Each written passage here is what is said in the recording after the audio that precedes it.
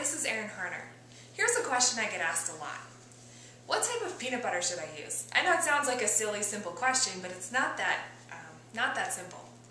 Peanut butter is a quick and easy snack that's high in protein, so athletes gravitate towards it and tend to eat a lot of it. What most people don't know is that regular peanut butter is really high in trans fats.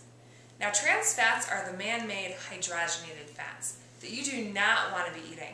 So most regular peanut butters that you don't need to stir are filled with trans fats. And how you can tell is they say partially hydrogenated or hydrogenated on the food label. So make sure you're reading that food label to tell and make sure that it's not containing any trans fats.